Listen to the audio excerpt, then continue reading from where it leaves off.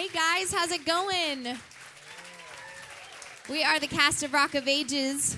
So happy to be here today at Google. We are over at the Helen Hayes Theater over at 44th Street. And we're going to do a couple more songs from our show for you today. Thanks for having us. Is too far away,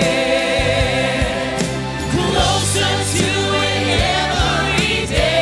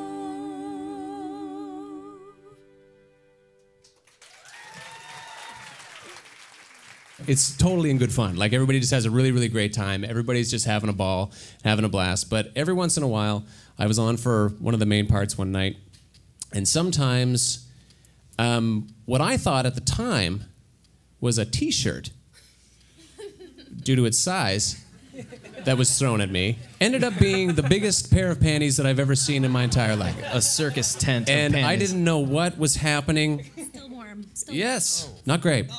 So it was, so anyway, so I pick it up. What I was thinking, honestly, what I was thinking at the time, because I was just sort of like, whoa, somebody threw a T-shirt. I wonder if it says, like, I love Rock of Ages. What? And then everybody was in on it, kind of thing. So we get some funny stuff happening. I had a gentleman real quick, actually, when I was on for one of the characters, you're dancing at the end of the show, and some guy next to me is in a suit, much like this one, and it's not the costume that we have in our show. And I was like, hello. He goes, how you doing? And I see an open seat down there, and I'm realizing that's an audience member dancing with me in my show. So there are stairs, and I'm just dancing, pushing him toward the stairs. He's like, you're doing awesome. And then he goes back down the stairs into his seat. So again, people are just having, honestly, the time of their lives, and they realize, don't forget that that's verboten to come on stage with us. But it's kind of the most, I was in a show called Les Miserables, and while that was fun, this is awesome. So it's just kind of the best time every night to do this show, I think. Aaron, you're making your Broadway debut in the show, so congratulations. I mean, do you feel that your personal story kind of reflects your character story of coming out of the small little town and moving to the big city? I'm from a lot smaller town than Detroit, which is where my character is from. I don't think Detroit's all that small, though everybody did move away, right, when everything kind of crashed. I'm from Bozeman, Montana, which is a really small town, like 40,000, not tiny. But yeah, I think in a way, I mean, Drew is a young guy who wants to pursue his dream of being a rock star, and he moves to LA, and he gets a job in this awesome, rock bar that's famous, and he's just kind of dreaming of being up on that stage. And I always wanted to sing, but I didn't know about theater until I was like 24, and in college. So for me, theater came along late, and when I found it, I just fell in love right away. You look like you're like 24 and a half. Yeah. We'll keep it that way. I have 2 children, so I'm definitely I'm older than 24. I didn't start that early. But my journey is very similar in that I always wanted to do, once I got into theater, I knew that I wanted to do it at the highest level, and you have to come to New York to do that, because Broadway is what we look to in the theater world anyways. And so I moved out from Seattle, where I had been doing theater professionally, and came out here with just kind of a hope and a prayer, and my wife and 2 little ones.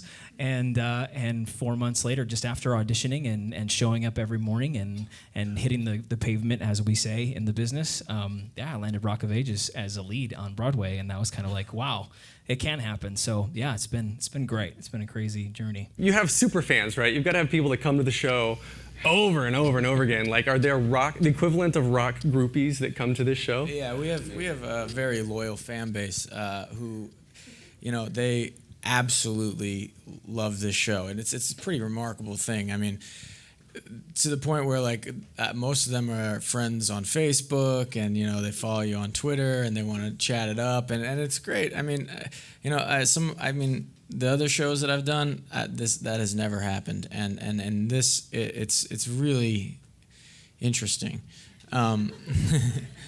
But like there's this one guy, his name's Rob. He's a nice guy, and I know every night I know he's there because there's this one section in the show that I get on to. YouTube, so it'll be nice. I will, of course. There's nothing negative about it, you know.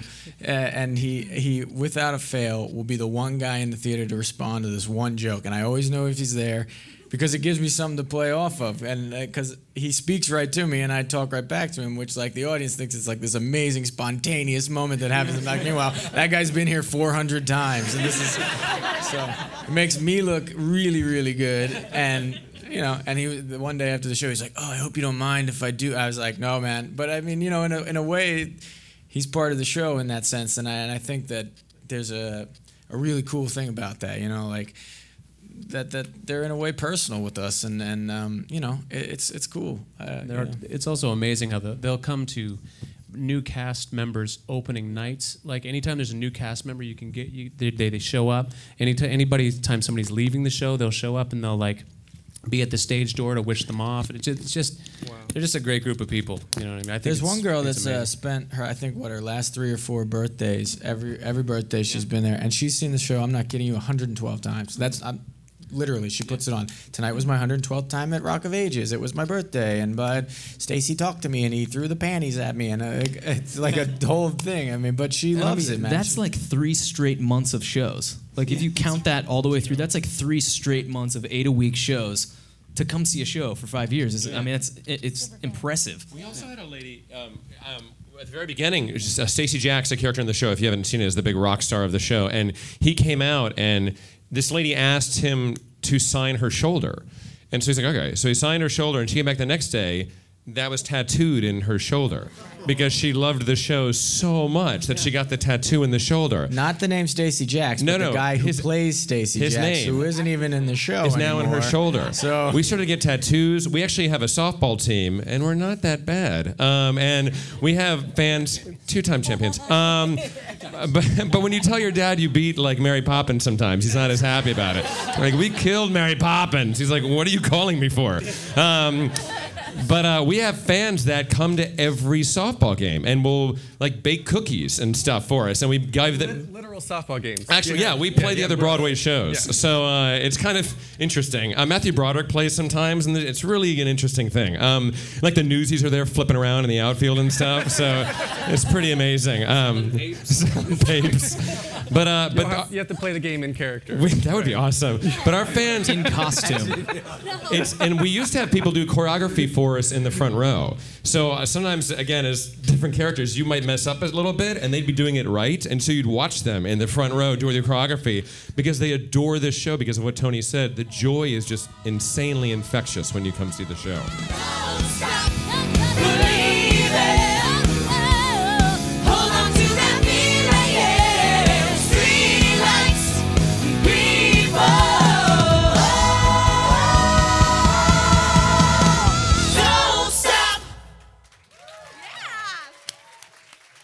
Thank you.